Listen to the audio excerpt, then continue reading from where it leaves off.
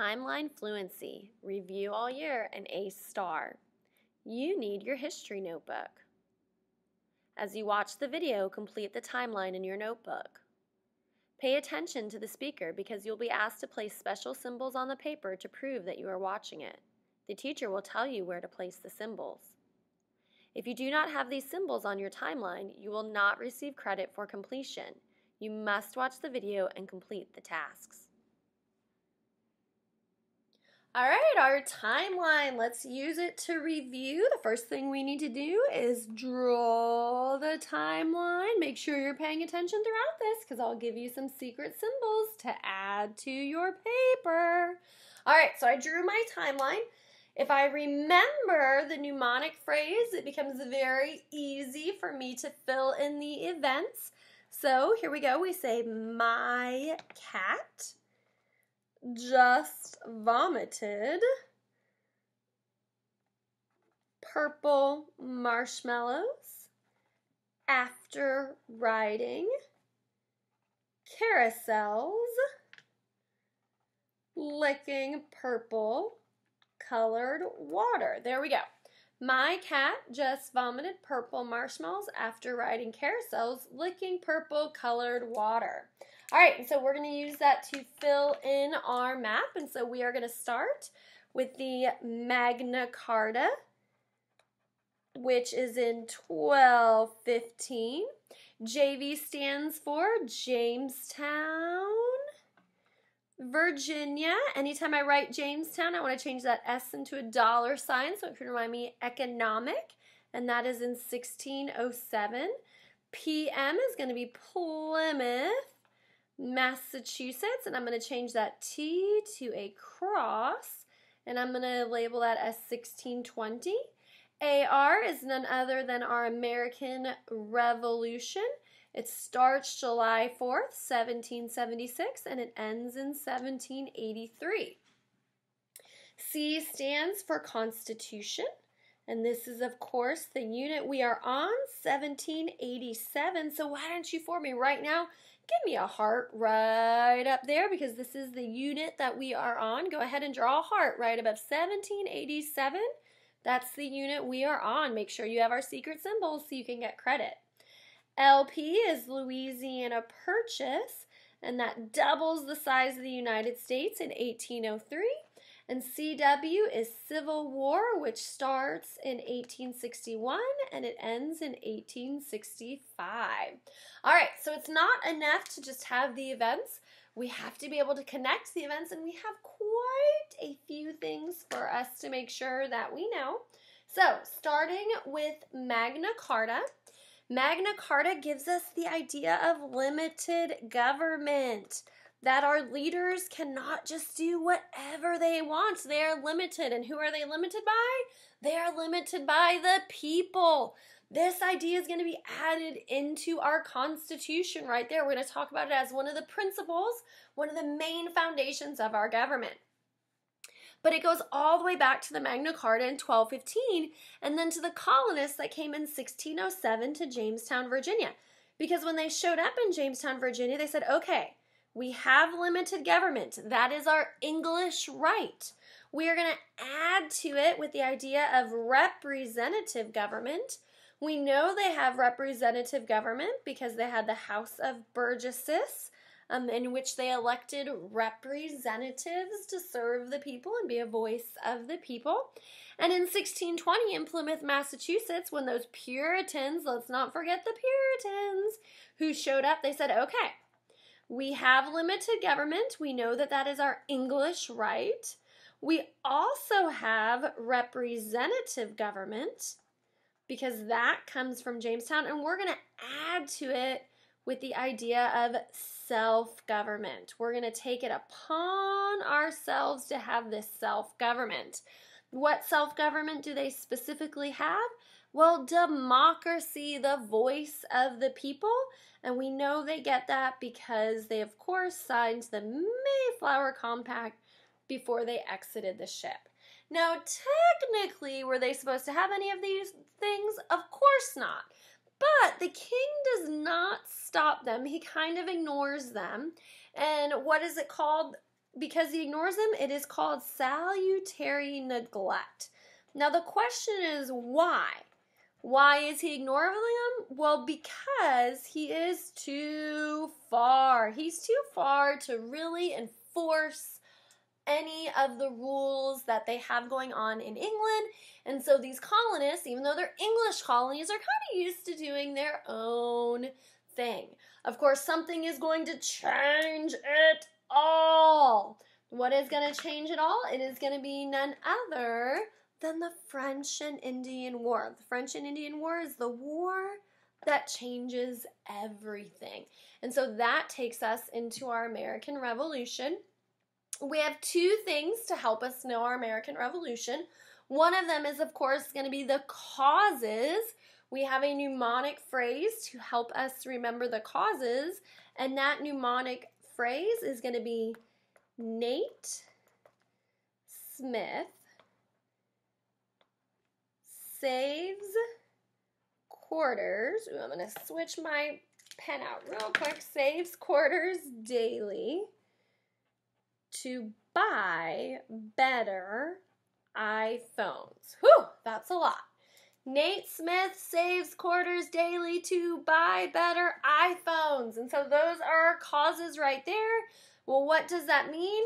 Well, that means the Navigation Act. You can only trade with England. Of course, that doesn't really happen. We continue to smuggle stuff in.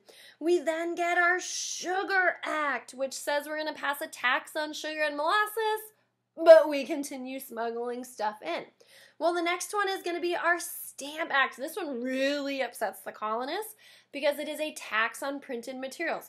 Let's go ahead right here and give me a star right next to Stamp Act because that really upsets our colonists. Give me a star right there so I know that you are following along and paying attention. All right. After the Stamp Act, to really make sure our colonists are following rules, the king passes the Quartering Act. He says you have to provide housing and shelter to the soldiers. And the colonists are like, what? And the king says they're just there to protect us. And we're like, no, they're not. They want to spy on us.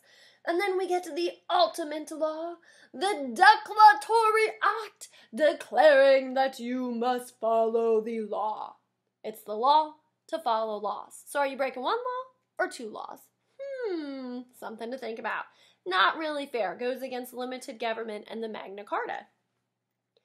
Then we get the Townshend Act, which is an indirect tax collected at seaports. A tax on glass, lead, paper, paint, tea, anything coming from England on a ship. The merchants will actually pay it, which what happens at the stores, then the price is going to go up. So give me a little dollar sign, dollar, for that tax right there. Well, colonists are getting upset. They're getting more and more upset. That leads us into the Boston Massacre. Of course, we all know the first person killed at the Boston Massacre.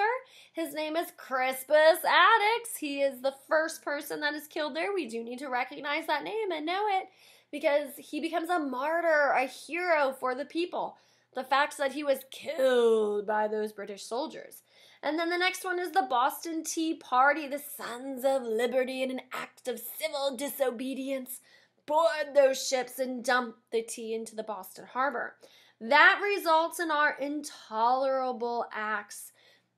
The colonists cannot tolerate what the king is doing to them.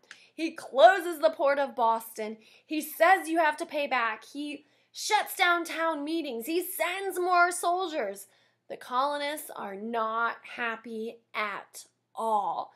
And so that brought us to our first Continental Congress meeting after the Intolerable Acts, which then takes us to our V. Everybody draw your V. Now, we had a little bit of a contest to remember the events that are on our V timeline. And so the mnemonic phrase that's going to help us remember these events are going to be, it's let's devour